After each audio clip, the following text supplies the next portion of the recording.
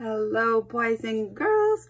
Today we are going to learn how to make these cute self-portraits catching snowflakes.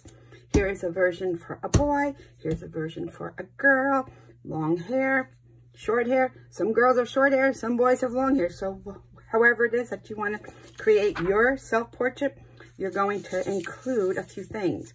First of all, you're going to include your head looking up so that you only see the little tip of your nose and your mouth open with your tongue catching snowflakes. Next thing that you're going to do is have a colorful scarf. You're going to wear your favorite sweater. It's a little bit nicer to draw and color and stylize a sweater than a winter jacket. So I want you to find and think about your favorite sweater, and that's what you're going to put on. If you don't have one that's so colorful, no worries. You could create your own. Let's get started. All you need is a piece of white paper. You need a pencil, you need an eraser, and you need pencil sharpener, markers, crayons, or your markers, or combination of both. All right, let's get started. All right, I'm gonna start. This is my new surface of my desk, so I wanna just always be working on something that can cover my desk. We're gonna hold the paper portrait style, which means up and down, and we are making a portrait. So to get started, I'm gonna just start right away with marker, but you're gonna start with pencil. We wanna make a nose up at the top and then a circle. And we wanna fill the page, but leave room for your arms. So let's get started. Maybe I'll start with the pencil just to show you. Okay, you can just do a little circle and then your little nose. So here we go. I always bump into that camera. All right, pretty simple. Little nostrils. We want to start with our tongue. And we're going to put a snowflake on our tongue because we are catching snowflakes. Okay, the next thing that we're going to do is we are going to make the mouth. I know a lot of kids have been telling me that they've lost a few teeth, so I'm going to leave a little spot open. Next thing that we're going to do is we're going to make the scarf. Okay, scarf goes around the neck. I always like to make it look like it's blowing in the wind. Just gives it some movement. And of course, I love to add the fringe. The next thing that we're going to do is just a very simple shape for the sweater. Going to put the arm up. Put a little glove on. Same thing over here.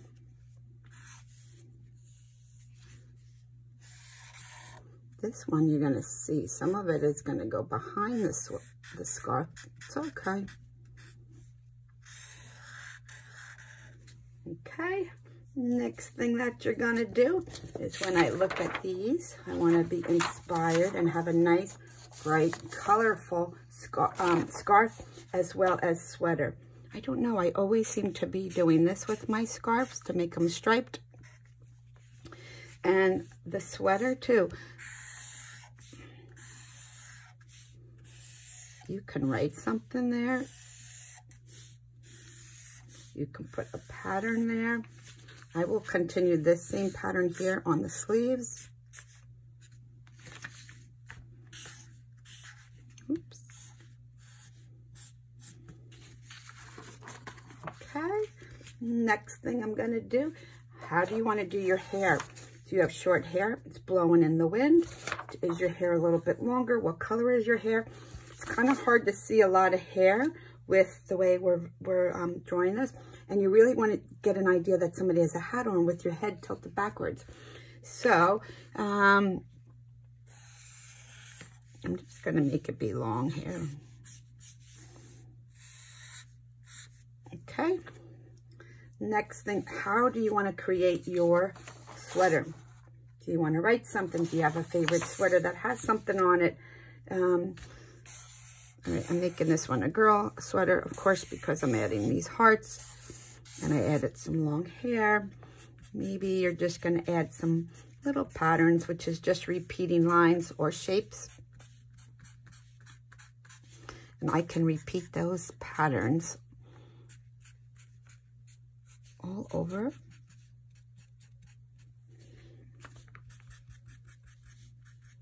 And because it was just Valentine's Day, maybe I'll write love here. I like to do it first with pencil. Then I like to go back and make it block letters, which means I'm just kind of going around the shape that I started with the pencil just to make it big and thick. I'm pretty much done. Maybe the scarf will have hearts and stars. And we are pretty much done with designing this part. Now all we have to do is the background. And the background is going to be just simple snowflakes, okay? We've done these so many times before. It's just a series of lines, straight lines. 1, 2, 3, 4. We're making them all different sizes, and we're filling up the page. We're going to even add in some of those little snowballs that are dropping. Those just help fill up your page.